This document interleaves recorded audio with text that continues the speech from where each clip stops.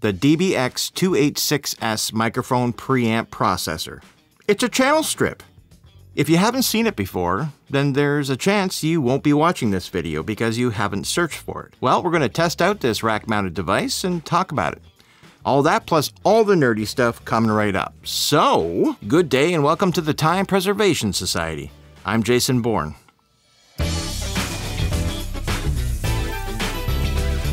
Be sure to like and subscribe and hit that bell notification so you can be notified of new content right when it drops. Cheers.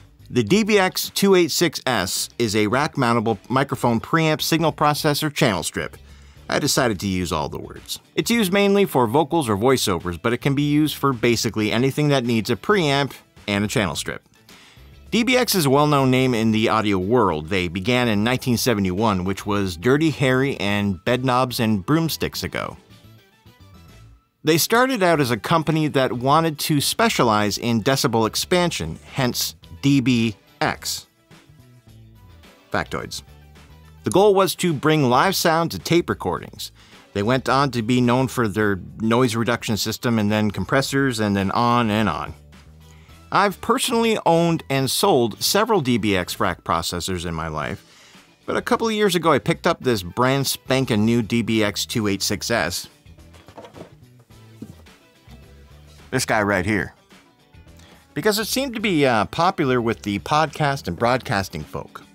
Even musicians have been known to have these, so they're quite popular. It's good to have an analog channel strip at home. I used to have to go out to the local channel stripper joints if I wanted to see that. I'm glad I have that at home now. The DBX 286s is a very popular rack processor. That's likely due to its low cost, good name, and attractive features. It provides up to 60 decibels of gain, which is literally just enough to push a dynamic mic like the SM7B without the need of an inline preamp. It has 4 independent processors on board that can be used independently or in any combination. Currently, you're not hearing me through the DBX because I'm going to test it out momentarily for you. So for now, let's have a closer look. The DBX looks like pretty much any other one-space rack unit. This guy has a silver face loaded with knobs, switches, and LED lights. It has 6 sections of processing. We'll go from left to right and explain the functions. The gain knob sits at the leftmost part of the face. It controls the signal input gain. It goes from 0 to 60 decibels of gain in 1 second flat, which is just enough gain to push low-powered mic like the SM7B, like I said earlier. Just enough, actually. The SM7B officially requires 60 decibels of gain. This is just that, totally maxed out. Next to that is your level input LEDs. It lights up from green to yellow to red. You don't want red. You wouldn't like it when it's red. Besides that is your phantom power switch and then an 80 Hz high-pass filter. And that concludes Section 1. Between Section 1 and Section 2 is a process bypass button. This will bypass all the other sections after the first section so you can instantly toggle off and on the processing you're doing. Very helpful to compare what you've done versus the dry signal instantly. Section 2 is the processor section. It consists of a drive knob that brings up the input and a density knob that controls how much compression to add, the ratio. The LED lights here show how many dBs of reduction is going on. Section 3 is the de-esser section. The first knob is the frequency selector, where you can find your offending S's, and a threshold knob which controls how much reduction will happen. It's basically a multi-band compressor, but just for your sibilant S sounds. There are little LED lights here that will show when it kicks on and off. Section 4 is all about enhancing. This section reminds me of a BBE sonic maximizer. It sweetens the sound. The LF detail knob increases pleasing low end, and the HF knob increases pleasing high end. Section 5 is the expander gate section. The first knob controls the threshold, and the second knob controls the ratio. The LED lights show when it's working. I'll do a test and explain in just a few minutes. Section 6 is simply the output level. This is where you'll raise or lower the volume to achieve your desired signal level after all the processing is done. The top, bottom, and sides of the unit are featureless, but the back is where you'll have all your ins and outs. The power section uses a standard 3-pronged plug that computer towers use. This is removable so that you can lose track of it and end up mixing up all your 3-pronged power cables to all your other things. Then you've got an insert diagram that shows how you can run this unit in an effects loop. Over more, you've got your 1/4-inch output, 1/4-inch insert, 1/4-inch TRS balanced line input, and your XLR mic input. This is a mono unit and only works on a mono signal. It's very heavy. It weighs about 4.5 pounds. It measures... Oh, hold on a second. Let me just find my trusty old measuring tape here. You know, this measuring tape was manufactured in 2029. I picked it up off a crushed Cyborg Assassin in '84. It measures 19 inches across and 1.75 inches high, as all single-spaced rack units are, and is 5.75 inches deep. Okay, I'm going to switch over to using the SM7B through the DBX now. I'll be going from the SM7B into the DBX and then into the Universal Audio Apollo Twin X using a balanced line level input and bypassing the preamps altogether. I'll record it on my Mac using Studio One Pro 6. Let's go. Okay, I'm on the SM7B right now, and we've got it plugged into the DBX 286s, and we're just checking it out here. So right now I've got it at 60 decibels of gain, which is completely maxed out, and this is the sound. I actually have the output a little bit low because anticipating what I'm about to do next with the compressors and everything, I just wanted to have a little bit of headroom. So here's what it sounds like with nothing engaged. So phantom power's over here. We do not need that for the SM7B. The next, we have the 80 Hertz high-pass filter, so we can click that in, and this is the sound while the low is cut off. Just 80 Hertz and above. I don't like the sound of it. That's just me. So there we go. Let's turn that back off, and here we are. The next thing we have is a compressor. The compressor section is simple. It has your drive and your density. So the drive brings up the amount you're going to drive into the compressor, and the density here shows how much compression we're going to put on. So you can see the lights going back. Test 1, 2. There we go. Hello. Yeah. So I've got the density at full, which is taking quite a few dBs off. I wouldn't put that there. I would put that there, and maybe the drive just a little bit so it tickles when I go a little bit loud. And we'd set that just about there, just in case. So I would talk regularly like this, and then sometimes I'd get loud like that. And it's a bit slow. I'll say it's a very slow to recover compressor. The release is slow. All right, moving on. All right, I moved the camera over just a little bit more, and now we're seeing the compressor working here. As it get really loud, there it is. So you can hear it working, and you can see it working. Next is the de-esser section. So this is quite simple. It's at the off position right now, so we're going to turn it on. What I've done is dialed in around 5K, which is where my S's are, which is unusual. Usually they're 6 or 8, but for me they're always around the 5K mark. So I've dialed that in. There we go. Take the threshold up. So every time I say, see, it's taken out way too much. Now it sounds like I have a lisp. Listen, this is a lisp. Hello, test, test. Sibilance. Remember that? Remember that on stage? Sibilance. Sibilance. There we go. Just have it kicking in just a little bit. There we go. S. That's even a little bit too much. Bring it down just one little peg. Test, test, test. I do like the feel of these knobs. They feel great. So now with the compressor and the de-esser engaged, it's now time to check out the enhancer. What I said was kind of like a sonic maximizer by BBE. So let's bring up the low frequencies. With the low frequencies are very pleasing. That radio voice. Testing 1, 2. Bring it all the way up. There's that radio voice. That's too much. So you brought it up just a little bit. Here's the top end, testing 1, 2. The pleasing top end.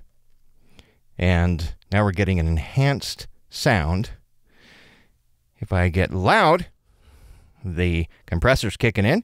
The S is kicking on. We've got the sonic maximizer working. I'm calling it the sonic maximizer. The enhancer working. The last thing we can possibly do is put on a gate. And gates are, for me, hit and miss sometimes. I don't expect much from a lot of gates, but let's see. We're going to take the threshold and we're going to put it right about there.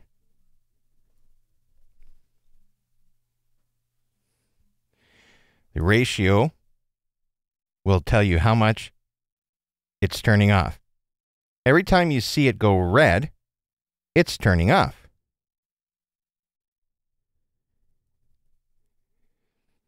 So what about that? That's not bad. Like no noise whatsoever. It's not doing so bad right now. So, okay, so there you go. There's the gate. Kicking on. Compressor kicking on. DS kicking on. Everything's good. So the last part of that now is going to be the output, which I'm not going to play with too much because that's going into the recorder right now. But you can bring it down, you can bring it up, and this is how you would set your output. 1, 2, 1, 2, 1, 2. So that's how you set your output. You can also get some more gain this way, but you'll also get more noise. So even if I wasn't, if this was maxed out and it wasn't enough for the SM7B, you could always increase your gain and get louder. Let's go back to the switch that turns off processing. Okay, so now we're back to where the processing switch is. And what we can do is bypass everything by pressing this button right here. So now we're back to what we were when we started out. Although it shows everything working, it's actually not. It's showing just the regular raw signal without the processing. When I undo it, we're back to being processed. So that's how you can switch. You can say, hey, what does it sound like compared to regular? There's regular, and here is enhanced. So, I mean, for a live situation, it's not bad. For recording, I mean, I guess it's cool, but for live, this is fantastic because you can really make a sound that you want. Anyway, so there we go. This has been the DBX 286s. Back on the 416. I tested the noise by plugging in my XLR dummy load. This little device mimics the 150 ohm resistance of a dynamic mic like the SM7B, but without the mic picking up anything. It's a good way to measure preamp noise, and if you want one of these, head on down to the description below and click on my store. I make them myself, and I don't usually have a lot of stock on hand. They're made with the highest end male Nutric connectors and 3% silver solder. All right, back to testing the noise. Here is the noise of the DBX at 55 decibels of gain.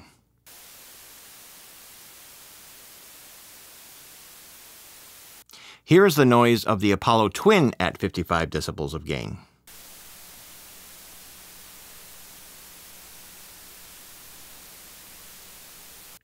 Here is the noise of the Sound Devices MixPre 3.2 at 55 decibels of gain.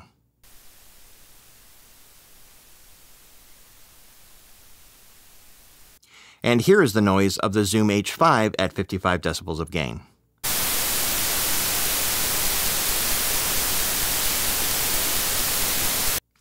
Quickly again, back to back.